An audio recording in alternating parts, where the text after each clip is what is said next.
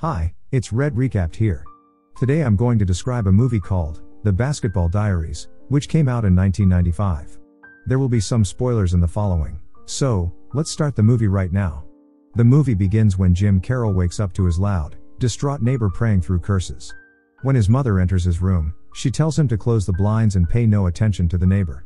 However, Carroll becomes frustrated by his noisy neighbor and shouts for her to shut up. Later at school, Carroll receives a paddle beating from Father McNutty during class. This hurts everyone feeling in the class, but to their surprise, just an intense triumphant look crosses Carroll's face. After the harsh punishment, he regroups with his friends, Mickey, Pedro, and Neutron. Shortly after, he tells them they should skip class, to which they all agree and make their way down the stairs. After changing and coming out of the building, they run as they cling to the back of a bus. They playfully run around the area, rummaging through vendor carts and inhaling carbonic cleaning fluid. When Pedro pukes at somebody, they break into a run again into the neighborhood. Then, the group returns to school for a basketball game. Swifty, their coach, checks in on all the players. Carroll and the rest of the team sign a basketball for Bobby, one of their previous members diagnosed with leukemia.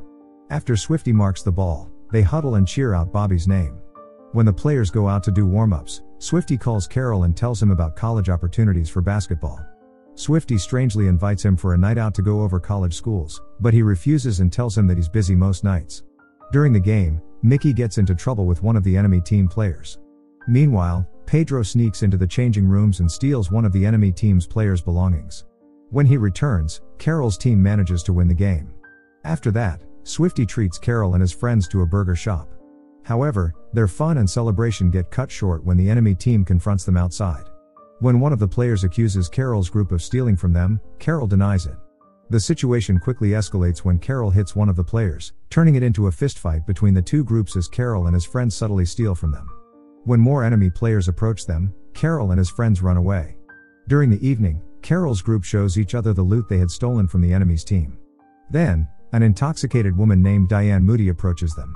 She asks for money in exchange for pleasure, but Carroll and his group refuse, mocking her while she walks away. As Carroll leaves, he also visits Bobby, who is frail and bald, in the hospital. Carroll shows him the signed basketball and warmly asks how he is. Seeing his friend depressed and weak on the hospital bed, he tells him they should go out. Carroll loves Bobby the most rather than his other friends. In a huge contrast to the group, Bobby is mature and intellectual. He also has been avoiding drugs and hooliganism. After speeding through the area, they stroll through the towns and shops. Knowing how talented poet Carroll is, Bobby asks him if he has written any poem recently. When Carroll shows him a piece of paper, Bobby reads it aloud, interested in its meaning. However, when Bobby suddenly gets saddened by how he has leukemia, he demands they return to the hospital. He frustratingly tells Carroll that he doesn't have much time left. The following morning, Carroll's mother asks him to find a job. Too distracted by writing, Carroll calmly nods along. Carroll's mother explains that she wants him to have some responsibility by finding a job. Still, Carroll responds by telling her that he must play basketball. When he arrives at the court, he continues writing in his notebook until he gets interrupted by Reggie, an old friend, who challenges him to a basketball game. At the same time, the two play without keeping score. Shortly after, Mickey, Pedro, and Neutron arrive. Out of curiosity, Mickey and the group read through Carroll's notebook. When Carroll notices, he defensively grabs the notebook and warns them never to touch it again. After his friends apologize, they make their way to the Harlem River. Having taken off most of their clothes, they prepare to dive into the feces-filled water. Mickey recalls Bobby and talks about the stunts he used to do on the cliff. Offended by Mickey's tone, Carroll tells him not to talk about Bobby like he's dead. During the evening, Neutron introduces Carroll to two prostitutes, along with narcotics. After a pleasurable night, Carroll writes in his diary about the effects of the stimulants he had taken. Then, before he can control himself, Carroll looks for more, trembling and shaking as the chemicals run through his body. Not too long after that, Carroll attends Bobby's funeral. He kneels in front of the casket as he mourns Bobby's death. He narrates the deathly look on his friend's face as his pale body lay limp in the coffin. When he and his friends exit the building, they drink their sorrows away while recalling their moments with Bobby. When Mickey says that Bobby is better off dead, Carroll frustratingly asks them if they ever took the time to visit him. His friends begin to enumerate the number of times their other friends have died. Then, out of pain and grief, Carroll throws a tantrum, unable to accept Bobby's death. The group ends the night by drowning themselves in a basketball game in the pouring rain. Carroll recalls the first time he tried injecting himself with diacetyl morphine in Pedro's basement. He remembers feeling like he was running through a field of flowers. When he returns to his apartment, his mother tries to comfort him as he goes through the symptoms of the narcotic. Upset, his mother yells for him to stop his habits, but he frustratingly tells her to go away. Disoriented and nauseous, he goes through the night puking and dazed. He then explains in his diary that it had started as a habit that he usually did on Saturdays. However, his habit eventually grew too big for him to manage. He starts experimenting with other narcotics, drowning himself in their blissful and euphoric side effects. One night, he and his friends prepare to muggle an old lady. When Pedro refuses to make the first move, Carroll removes his mask and tricks the old lady into thinking he's asking for directions. When the old lady points out the directions, Carroll's group proceeds to incapacitate her while taking her bag. One day at school, Carroll and his friends are set to go to confession. Carroll tries to explain to Father McNutty that he doesn't want to go. Still, the priest doesn't accept his excuse and tells him to go into the confessional. When Carroll enters, he tells the priest that he doesn't know where to begin with his confessions. When the priest asks him questions about his wrongdoing, Carroll confesses to all his shenanigans and even crimes. Then, he starts to talk about Bobby and how unfair his death was. Before he can continue talking, the priest cuts him off. Soon after that, he continued to write in his diary about the downward spiral he took as his bad habits worsened. During basketball practice, Carroll asks Swifty to go to the restroom. However, when he goes inside, he quickly takes in a whiff of some narcotics he had stashed in his shoe. When he hears his coach entering the room, he quickly puts it away. When he fails to explain what he's doing correctly, Swifty misinterprets the situation, thinking that Carroll wants physical pleasure from him instead. When Carroll angrily refuses, Swifty tries to bribe him with a fistful of money, but to no avail. Then he adds that no one will ever believe Carroll and that everyone knows about his habits with narcotics. Furious by the remark, Carroll gives Swifty a bloody nose as he walks away. Carroll writes in his diary that he wants to stop but can't. He compares the side effects of narcotics to dreams. He explains that he can't control himself when he gets tempted and adds that the effects make him feel like he can do anything. Soon, he fantasizes about walking through the school, dressed in all black and holding a shotgun. In his fantasy, he walks around his class and shoots everyone, including Father McNutty.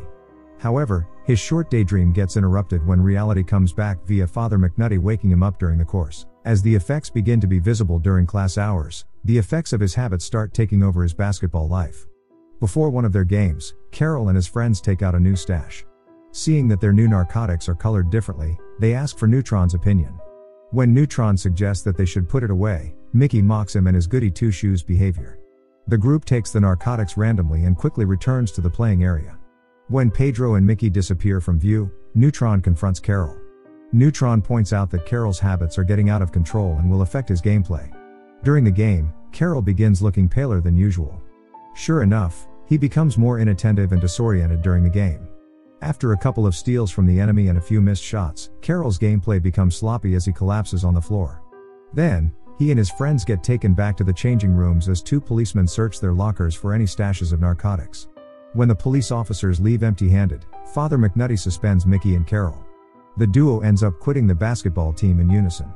When they ask Neutron to go with them, he decides to stay at the school, leaving the friends he once had. And in the next life, Father, I'm gonna have the paddle. Don't worry, Swifty, I'm not gonna rat you out. When Carroll arrives at his apartment, his mother questions him about what he's been doing at school. Carroll refuses the accusations his mother throws at him and curses her. Infuriated, she yells for him to leave. Irritable and dazed, Carroll angrily screams and leaves the apartment. He yells to his mother that she'll never see him again. Then, he and his friends start breaking into cars. One night, they enter a vehicle to give it to Mickey's brother in exchange for cash. Pedro recklessly drives through traffic when they get the car started, nearly killing them. After that, Mickey reminds them that the car needs to be scratch-free to get the money. However, dazed and intoxicated, Pedro misses the tow-away signage. Consequently, when they bring the car to the meet-up location, it gets towed away. When Mickey's brother sees, he quickly rages against Mickey and attacks him for wasting his time.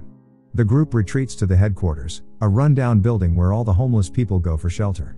As Carroll stays there and gets to know the other people living there, his downward spiral continues to go out of control.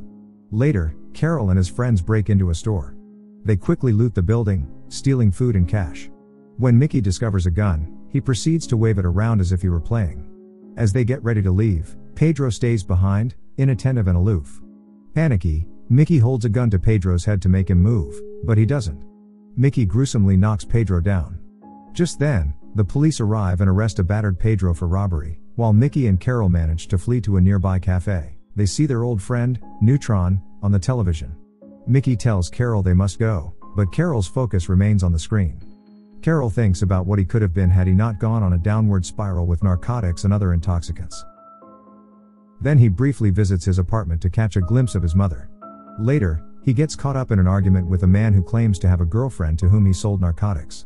The man asks for a refund, but he refuses. The man quickly grabs him and gives him a beating, throwing him down a flight of stairs. He goes out of the building and walks through the cold snow, reminiscing about his failed dreams of becoming a successful basketball player as he passes out on the snow. He then wakes up in a room. He sees Reggie in the seat beside him, reading his diary. Unable to process the situation, he grabs his jacket and prepares to leave, forgetting to thank Reggie for saving his life from the cold. However, when Carroll empties his pockets, he notices that his narcotics are missing. When he asks Reggie where it is, the man reveals it in his hand. Despite Carroll's aggressive attempts to get it back, Reggie manages to flush it down the toilet. Then, out of anger, he takes hold of Carroll and forces him to look at himself in the mirror, all bloodied and bruised. Reggie guards Carroll as he goes through withdrawal symptoms. Despite Carroll's pleas and cries for intoxicants, Reggie keeps Carroll in the room. After hours of non-stop begging and crying, Carroll falls asleep. The following day, Carroll wakes up in his normal state. When Reggie leaves him to go outside, Carroll deals with the temptations alone. After hours of boredom, he begins frantically rummaging through Reggie's things to find cash. When he does, he goes out to run back into the addicted world from which he had escaped. Out on the street, he encounters Moody, who's surprisingly clean. When he tries to ask her if she has any more morphine, she throws him pennies and mocks him for being an addict. Carroll throws a series of insults back as he gathers the pennies and runs off. Desperate for drugs, Carroll ends up giving men physical pleasure in exchange for money. The worst part is that he can't get Swifty out of his head, which is torturing him even more. When he regroups with Mickey, they go to a man named Pino and ask him for narcotics. After an exchange of cash, Pino gives it to them. However, when Carroll and Mickey discover it's fake, they run after Pino. Mickey takes out his gun and fires a couple of shots at him. After being chased to the building rooftop, Pino falls off the ledge, dying instantly. As Mickey flees the scene, a group of men confront him and beat him up at a corner. They quickly escape as a few policemen arrest Mickey on the spot. Meanwhile, Carroll returns to his apartment. When he knocks on the door, his mother opens it slightly, ensuring the door chain is locked. He sluggishly asks her for money, explaining that he's not going to do anything with it. Despite her teary eyes to finally see her son, Carroll's mother refuses and tells him that she can't help him. Unfortunately, Carroll becomes violent when she repeatedly refuses. She locks the door and quickly calls the cops, telling them someone broke into her apartment. When they arrive, they take him downstairs and arrest him. Carroll writes in his diary that he spent 6 months on Rikers Island and that he managed to stay clean throughout the entire duration. When he gets released, he meets Pedro in an alley. He happily offers Carroll a pack of narcotics. Without hesitation, Carroll calmly refuses. When Pedro walks away, Carroll enters a building through a stage door. The movie ends as Carroll reads his writing material for the first time to an audience about his experiences in the world of narcotics. Thanks for watching.